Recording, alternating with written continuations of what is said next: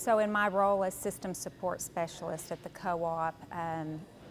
I'll be working with our area district and building leaders, and we'll sit down and we'll look at the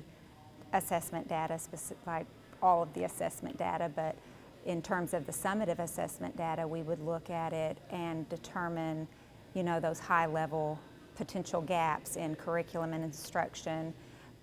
but also the strengths of the curriculum instruction that they have in place within their districts, within their buildings. So I've been very fortunate to be able to be in the whole process from the beginning to the end. So it's been about a year-long process, and I started with item writing, item development.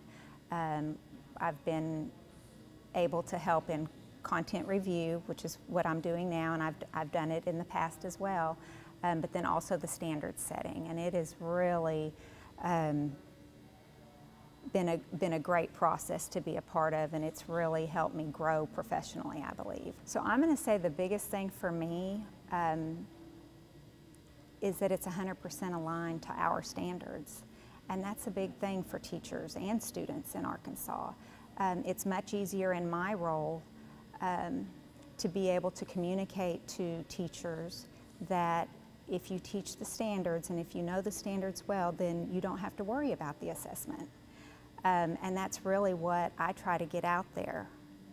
to the principals, to the teachers, is just know your standards, teach them well, use your HQIM the way you're supposed to, but make those decisions with your curriculum based on your standards, and the performance of your students is going to be fine on the assessment.